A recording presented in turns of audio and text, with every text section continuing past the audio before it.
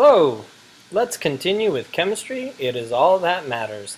And today we're going to talk about ionic bonding. Now, an ionic bond is an electrochemical bond formed between a metal, cation, and a nonmetal anion. And we remind ourselves that if we look at the metalloid staircase, that everything to the left of that staircase is a metal, everything to the right of that staircase is a nonmetal. Metals typically become cations by losing electrons and becoming positively charged, and nonmetals typically become anions by adding electrons and becoming negative charges. So let's remind ourselves of that process. So here we have a sodium atom, and we have 11 protons, 12 neutrons, and 2 in the first shell, 8 in the second shell, 1 in the third shell, making 11 electrons. Now, sodium is not happy, it is not stable, because it has that extra electron out in that outer shell, so it will gladly get rid of that electron. When it does that, it actually changes its value to 10 electrons versus the 11 protons and becomes a positive 1 cation and a positive.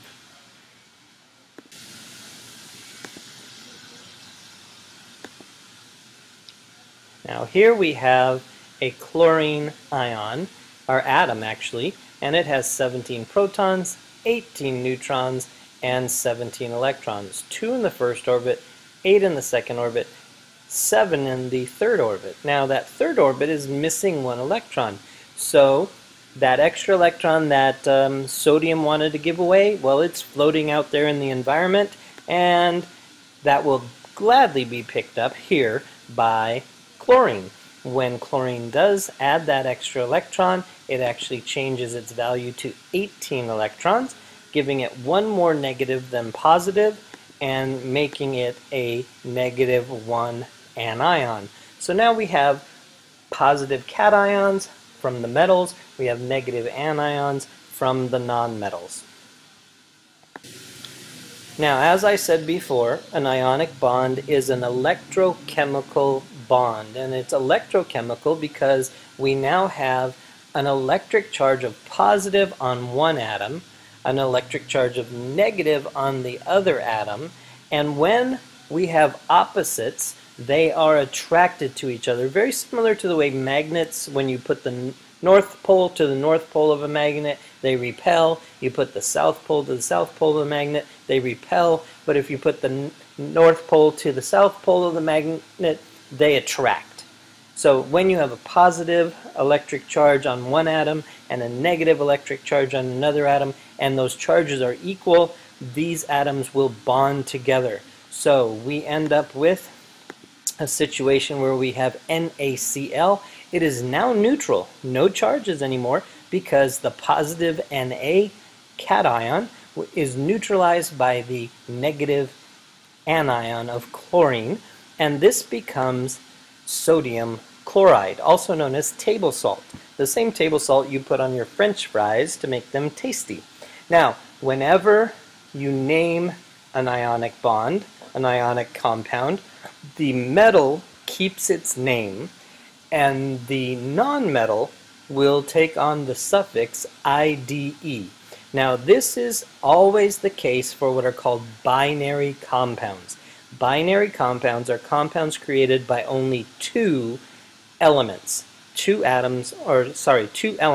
So since we only have sodium and chlorine, we have a binary compound of sodium chloride. Let's take another look at an example of, here we have magnesium, Mg, positive 2, cation. Fluorine is a negative 1 anion because it is in the halogens, very similar to chlorine. It will take on that extra electron.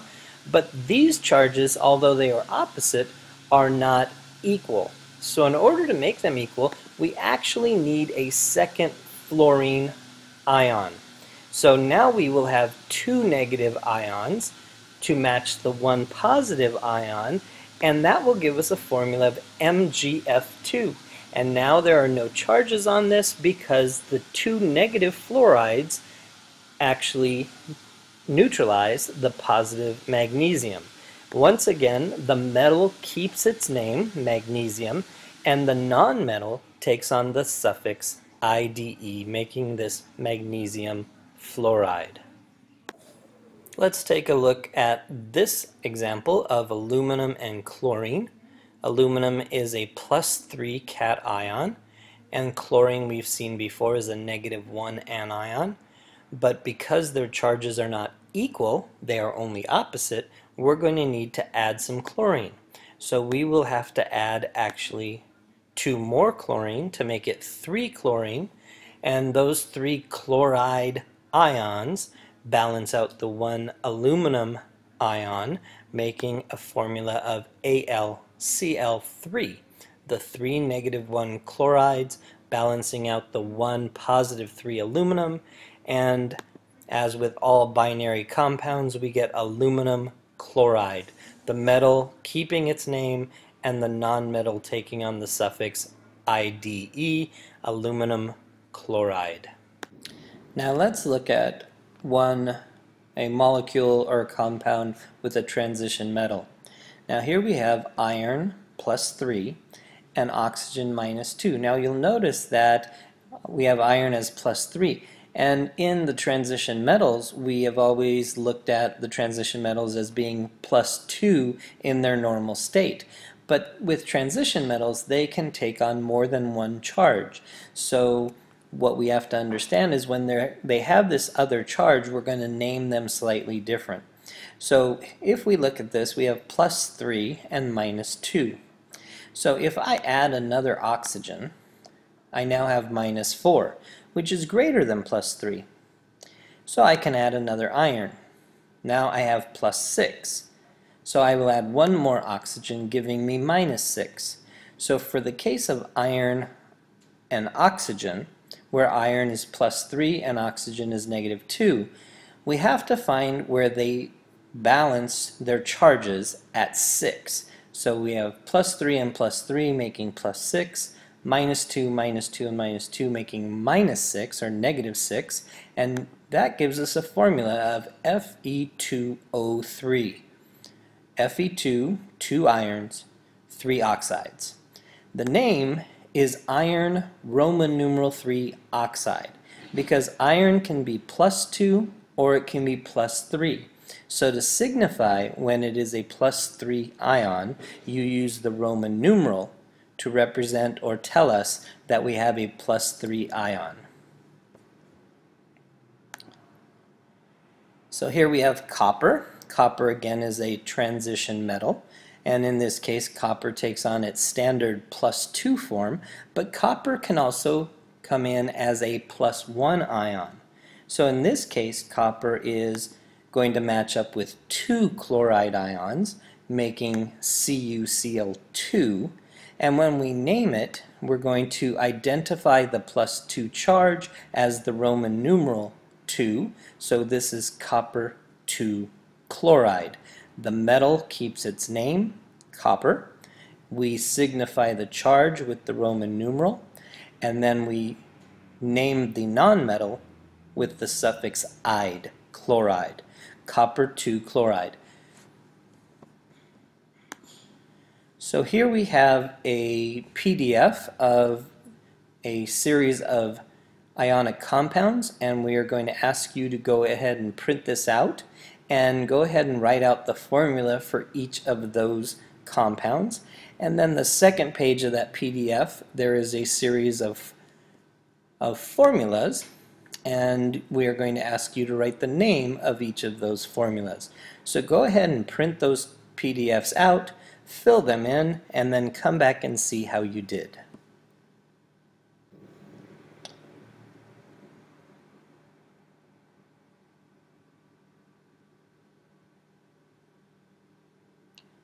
So let's see how you did. We've got potassium fluoride, and I'll just pull these out like so. And we have potassium fluoride is going to be Kf. Potassium's +1, fluoride is -1. It's a 1-to-1 ratio, Kf. Calcium chloride, calcium is +2, Chloride is -1, so we need 2 chlorides, CaCl2.